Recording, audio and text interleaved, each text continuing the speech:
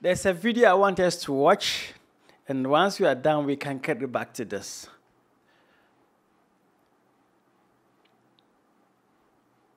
Right. We all saw how the buffalo helped the turtle, flipped it, and that is the reality of life. This is an animal with a heart to help. And some of us, once we get the opportunity, once we see people who are in need, we first of all think about our family first.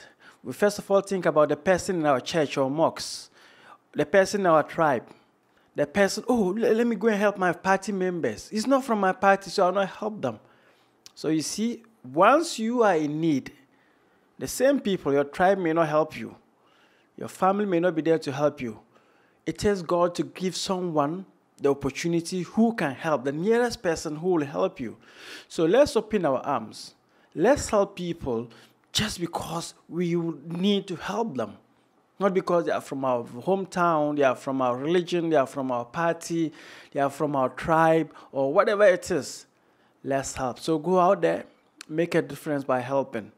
And know that once you are in need of help, it takes strangers sometimes to help you. People you don't even know will help you just because one day you helped someone who was in need, someone you didn't know.